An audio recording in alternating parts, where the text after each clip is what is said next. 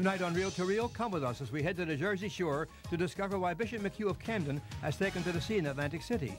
You'll be knocked out when you meet Domingo Petrie, an ex-Marine. He has an alternative to the street scene for many kids. And find out why St. Francis de Sales Parish in West Philadelphia is known as the United Nations of the Archdiocese. All this and more tonight on Reel to Reel. Hello, I'm Monsignor Charles Meinhof. And I'm Pat Shelton. Welcome to Reel to Reel. My guest tonight is a doctor who started life as an atheist, became a Catholic, and her life reads like a wonderful novel. Be sure to stay tuned to meet Dr. Babette Pachence. And on Parish Profile, we'll journey to Southwest Philadelphia to St. Francis de Sales, a multi-ethnic parish celebrating its centennial year, and it's a very beautiful church. And that's also part of my neighborhood, Pat. And speaking of neighborhoods, we went to see a neighborhood of festivity and activity, Ninos Boxeadores. Where do you see them? But Bishop McHugh has discovered a neighborhood in his diocese of Camden, down by the seashore. He found out where years ago they used to say there's a cure in the water. But the bishop has learned it's really a wedding of the seas. In the Gospel of John, Jesus says that whoever drinks of the water that I shall give him will never thirst. For the water that I shall give him will be in him a well of water springing up into everlasting life. It is not surprising, then, that in the Catholic Church, water is often considered a life-giving and life-sustaining symbol. At baptism, we are cleansed of original sin and given special graces through the waters of faith. The sacrament also permits us to become part of Christ, a member of his mystical body. Although water is usually regarded as symbolic within the Church, it is also considered to be one of God's greatest creations. The waters of the eternal sea have been both a source of livelihood and pleasure for many over the centuries. The Church, recognizing the dependence of God's people upon the sea, has always sought to acknowledge and bless this wonder of his creation. Atlantic City, New Jersey, has often been called the Las Vegas of the East Coast. Here in the town of glitter, glamour, and glitz, fortunes can be won or lost in minutes with a quick roll of the dice or a turn of the wheel. But it is also here, in this world of chance, that an old and ancient tradition continues to thrive. Every year, on August 15th, Atlantic City celebrates the centuries-old ceremony of the Wedding of the Sea. This ceremony, which is over 500 years old, has been a popular rite in cities and towns along the European seacoast, but most particularly in Venice, where the custom is surrounded by an elaborate ritual. Each year on the Feast of the Ascension, the ruler of Venice is carried out to the sea in the Bessona, or golden shell gondola. Once past the port of Lido, he throws a golden ring into the waters of the Adriatic, symbolizing the ownership and union between Venice and the sea. Although many different legends surround the origin of the custom, there is one which is of particular interest because it involves a former member of the papal office. On Ascension Day, 1445, the Bishop of Servia, Paul Barbo, was returning from Venice aboard his sailboat when a violent storm came upon him. In an attempt to calm the raging waters, the future pope said a prayer and threw his pastoral ring into the sea. Within moments, the sea calmed, and the bishop was able to resume his journey. The ceremony, which has become an annual tradition in Atlantic City, maintains many of the rituals and customs which have been adopted over the centuries. A concelebrated Mass marks the beginning of the festivities, which are held on the Feast of the Assumption, a more appropriate day in Atlantic City, with mid-August being the peak of the summer shore season. Following the liturgy, which is customarily celebrated by the Bishop of Camden and the priests of St. Michael's in Atlantic City, a statue of the Blessed Mother is carried onto the boardwalk in front of Convention Hall. After the blessing of the sick and benediction are completed, the bishop makes his way toward the beach, where a lifeguard boat and the current mayor of Atlantic City wait. Once aboard, the journey begins as the boat carries the bishop into the surf. He tosses a wedding ring and garland of flowers into the water. The rite, now complete, symbolizes the bond which exists between the city and the sea. After the ceremony, many of the faithful can be seen bathing and washing in the newly blessed water, which some believe now has the power to heal physical ailments. But whether or not the sea actually does possess the power to heal illness remains a mystery and an extension of one's own faith. What can be gained by bathing in the sea on this special day in August is a renewed sense of the life, love, and faith which Christ grants to us through those first blessed waters of our baptism. Bishop McHugh has found himself a real good neighborhood in his Diocese of Camden, Atlantic City, and the ocean. I hope the children there enjoy the water as much as the bishop did. Yeah, it looks so refreshing. Well, tonight's parish profile features St. Francis de Sales in southwest Philadelphia. It's a multi-ethnic parish celebrating its centennial year. And 20 years ago, my sister Joy asked for special permission from her pastor, you might remember Father John Mitchell, to be married at St. Francis de Sales because it is so beautiful. St. Francis de Sales Parish at 47th and Springfield Avenue in Philadelphia can best be described as the United Nations of the Archdiocese. The parish, which has representation from 21 nations among its parishioners, celebrates its 100th anniversary this year. Founded in 1890, it was established at the request of Mary Bryan and her friends, who petitioned Archbishop Ryan to construct a place of worship in the vast territory of southwest Philadelphia.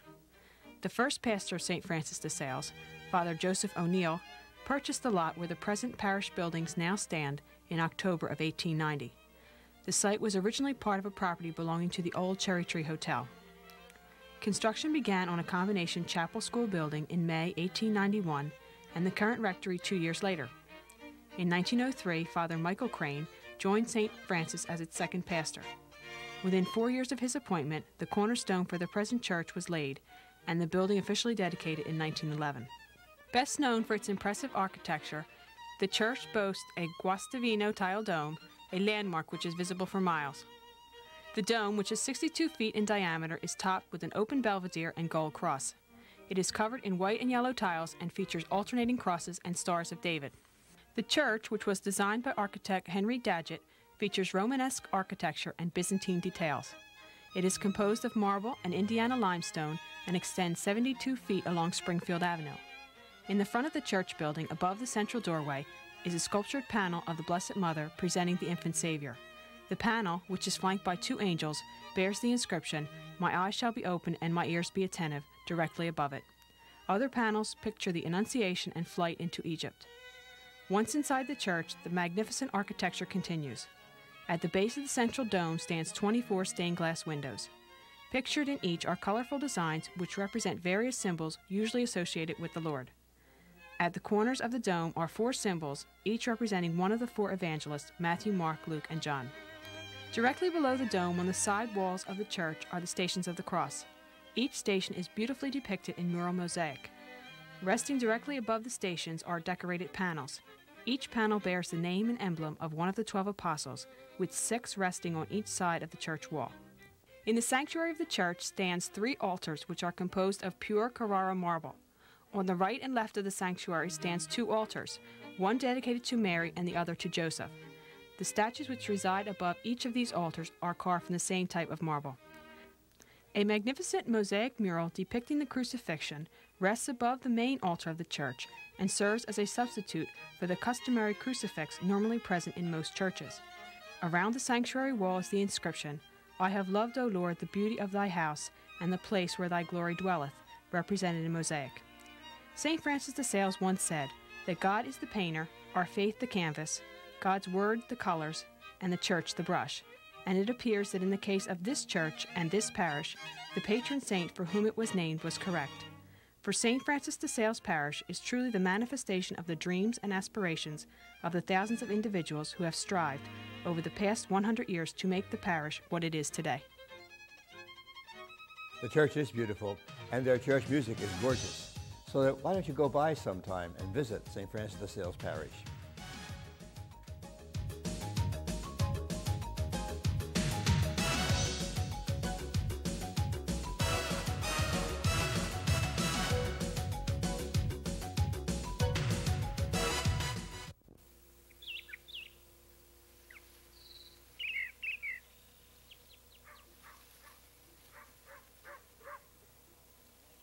These moments are made possible for 20,000 more people every year by the Leukemia Society of America.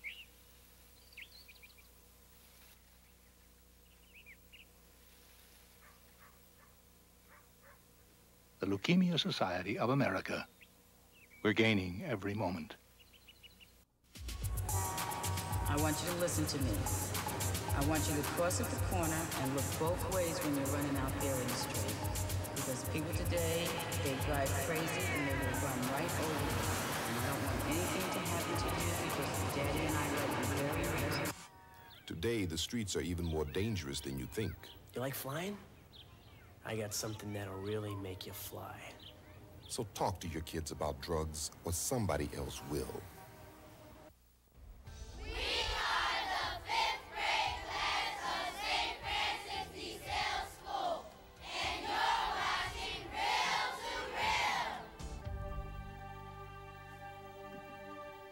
I have the pleasure of introducing you to a very special lady this evening. She's a wife, a mother, a medical doctor. She's a pathologist living and working in New Jersey. Her name is Dr. Babette Pachence. Welcome, Dr. Pachence. Thank you. It's my privilege. You have a wonderful story, a story that if I were a journalist or an author, I'd get out a notepad and pen and start making notes right away to write a script about your life. You have gone through a crisis in your life that changed you from a non-religious person into a Catholic, and we want you to tell us what was the path to this new life that you found. Well, Pat, I come from an atheistic family. Atheist, yeah. And I went to University of Pennsylvania here, and then went on to medical school up at Columbia in New York. And there I went through the regular medical school program. And basically, at that time, I was pro-choice by default, I suppose. And although I was looking for meaning in life, really had no direction as far as spiritual things were concerned. When I became an intern, I reached kind of a crisis point in my life. I was married at that time. I was interning at Temple University Hospital here. And I was under a tremendous amount of pressure, and my marriage didn't seem to be going very well. At that point, I decided to go into pathology. And it was really in pathology that a lot of things changed for me. Because one of the horrible things that I had to do as a pathologist, as a resident in pathology, was to look at the products of conception that came down from the abortion clinic. I see. And although this disturbed you. Very much so. I was not a squeamish person. I could do autopsies and other things in medicine, but that particular thing bothered me terribly. I would take the little containers and I would dump them out on the table, and I would sift through little broken arms and legs. And I would feel so sick to my stomach that I'd have to leave the room, and I'd have to take deep breaths, and I'd feel shaky, and I'd have to steel myself to go back in to finish up my work. And after a while, I had to come to grips with the question of why was I feeling so sick about this? And I think after a period of time, I really had to come to the conclusion that these were human beings like yourself and myself, only very small and very vulnerable. Who did you discuss this with? Did you just come to all this by yourself, or did you have some guidance or counsel? Well, I think the strongest force in my life is my husband, who is a Catholic. And although he was somewhat fallen away from the church at the time, he still had a very firm foundation in Christ. And I think he was the one that I bounced my ideas off of. And he was always pro-life during this time. And did your new position, your newfound position, change your work? Did it interfere with what you had to do at the hospital? In some respects. I talked it over with other residents. They didn't seem quite as bothered as I did, but most of the female residents were very bothered by the products of conception that we had to look at. You told them that you couldn't be part of that particular phase of pathology? Is that... Well, when I did get to that point, unfortunately I was in a circumstance, actually when I was finishing up my residency at Columbia, where the head physician of that particular department was very pro-abortion, and he didn't take a liking to what I was saying. I did finish up my residency, and that portion of my residency. And this did result in your conversion to Catholicism? Yes, that along with meeting other Christian people. Mm-hmm. And also, you became very active in pro-life organizations, isn't that right? That's right. In New Jersey? That's correct. Okay, and what do you do? Just speak to groups and tell them of your new convictions? Or what form does your activism take? Well, I've done testimony in front of committees down in Trenton for the state government, and I've done talks at various types of churches where I do tell my story. And so it's mostly an educational. Yeah. That's right. I've done debates at college, but I think the thing that I'm most drawn to is working with children.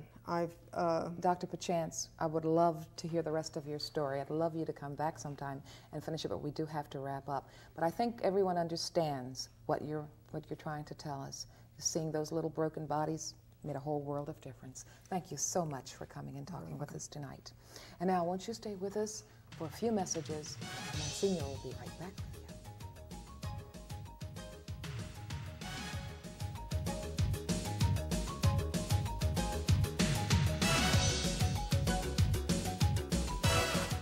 What can you do about AIDS?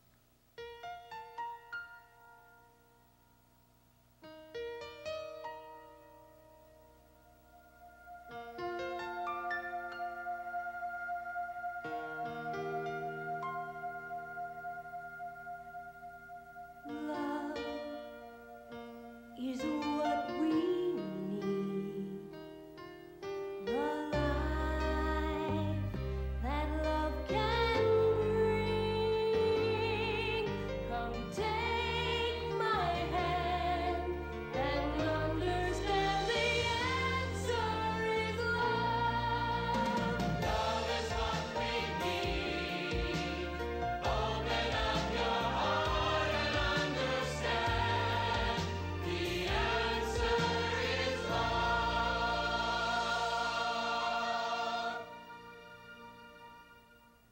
We welcome your comments, suggestions, and donations and encourage you to write us at Reel to Reel, St. Charles Seminary, 1000 East Wynwood Road, Overbrook, PA 19096, or call us during regular business hours at 668-9842.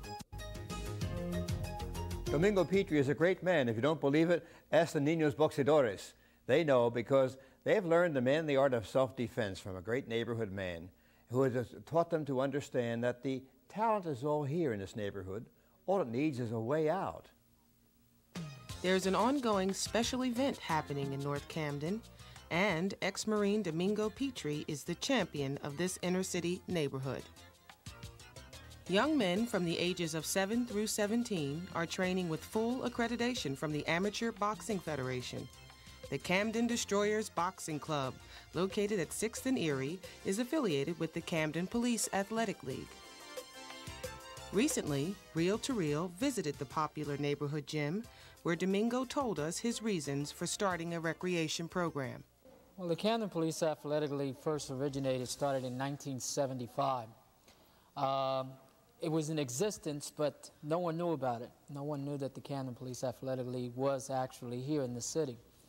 Until 1976, which there was an incident involving several members of my family and 2 other youth from the city who drowned at the Delaware River. They made a maple leaf raft and they got in it and the raft turned over and unfortunately all 4 kids drowned. Ever since then, I was trying to find ways to come up with recreational activities in the city. The city had none at that particular time. One of the biggest questions that people may have in mind is why box for a living? Well, when you live in an area like North Camden, or like Camden, period, it's a way out for these kids. It's a way for them to come out, and it's a way for them to actually see the light. This is the only thing they have right now, and this is why they know with me, they come in here, they don't get away with anything. Well, first I get dressed into my shorts and put on my shirt to start shadow boxing, and then I'll start jumping or hit the bag, and then we jump and we go for breaks, and sometimes we just do exercise after we finish, and then we go in the ring and do our exercise, and then we leave. We have a total of 45 boxers training in here.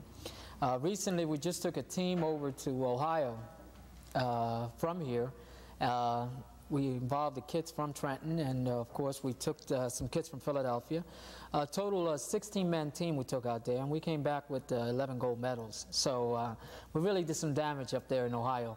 So the talent exists here. There is a lot of talent in here.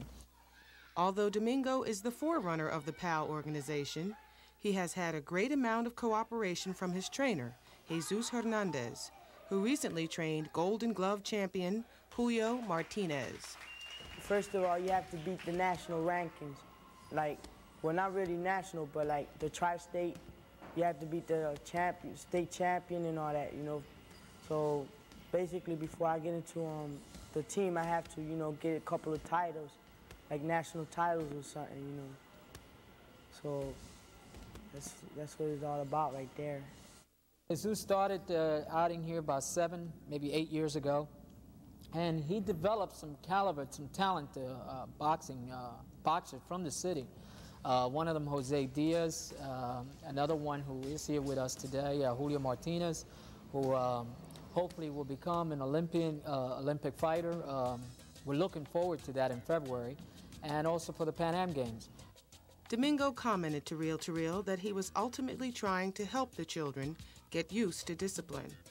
Because of poverty, these children may not get much discipline at home. So whether you start them out at school age or younger, these child boxers will have an opportunity at becoming fine young men. Well, boxing is one way to express it. There are many, many ways young people express themselves. And it's good they express them now in this World Day of Youth that we celebrate. Right. And now, ladies and gentlemen, Bishop James McHugh, Bishop of the Diocese of Camden. Once again, we begin the annual Respect Life program, which encourages Catholics and others throughout the United States to reflect upon the sacredness of human life, to think of the many situations in which life is lived, and to stimulate a new appreciation for the value and the dignity of human life. Each year, the National Conference of Catholic Bishops sponsors this program for the many dioceses and sends to every church in the country a copy of the Respect Life Manual. The theme of this year's manual is the celebration of the 25th anniversary of the Pastoral Constitution on the Church in the Modern World from the Second Vatican Council. The theme that sort of runs through the presentations is that faith throws a new life on everything. One of the great accomplishments of the Pastoral Constitution was to focus on the human person, man and woman, in the many circumstances of their lives, to try to focus on human dignity and human rights, and yet always to see the human person in the context of community, of family, of social life, of economic life, to try to relate one's religious principles, one's religious motivations, one's religious commitments to our life in the world. The Respect Life program each year calls Catholics to reflect upon the fact that God has given us life as a sacred gift, as a trust, as it were. We must build respect for life in ourselves and in the total society of which we are a part. We want to respect life from the very moment of conception, in every circumstance in which it is lived, at every stage, right through until natural death. We know that men and women live in many different circumstances. We know that there are many challenges. And by far the greatest challenge to the sanctity of human life today is the ongoing trend in the United States of America to destroy the life of the unborn child by abortion. We are constantly told that this must be a matter of choice for each individual. The pro-abortion forces have capitalized on this concept of free choice, and indeed they have limited the choice to only one, and a most destructive one at that, the death of the unborn child prior to birth. The Church's concern is to expand the choices that men and women have and to always concentrate on life as the central choice. The natural choice is life. Choose life, we tell our people. Choose the circumstances that enhance life, that embellish life, that make us appreciative of the wonderful opportunities that life presents to us. We want to expand those choices so that the young and the elderly, that the poor and the advantaged, those who have special difficulties or disabilities, so that all of these will have an opportunity to enjoy life as a precious gift from Almighty God. We want to focus also on human dignity and human rights, and that brings into play the whole of society. Society, of course, does not grant us rights. Our rights are part of the inherent gift that comes from God. On the other hand, society has all kinds of forces and mechanisms that either expand our capacity to enjoy our rights or sometimes limit them.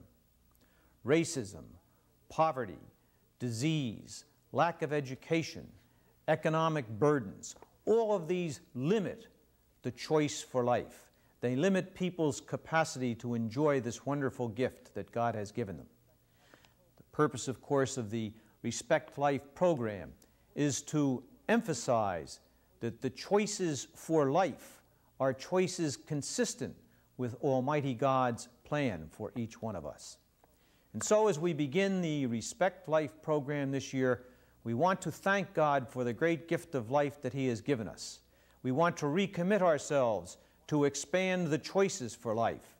We want to call all men and women to appreciate life, to protect life, to sustain life, and to enhance life, and to enable us to live as men and women in community at peace with one another, at peace with the world in which we live, and at peace with all other men and women who share our convictions or who are open enough to be convinced of them.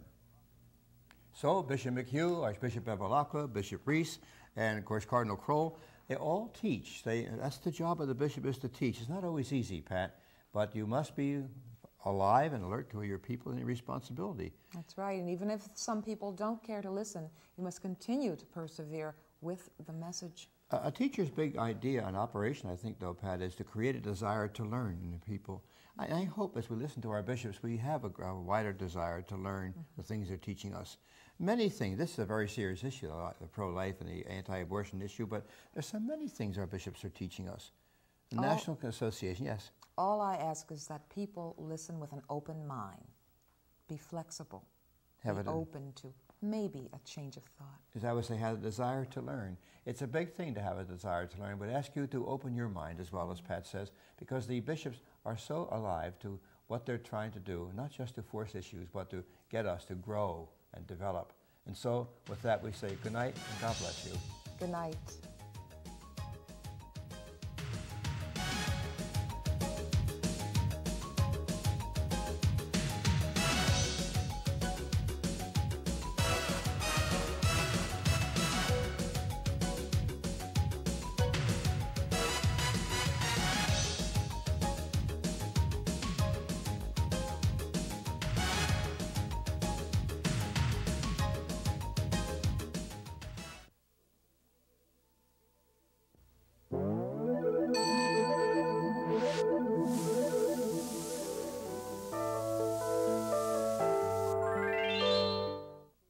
Praise the Lord.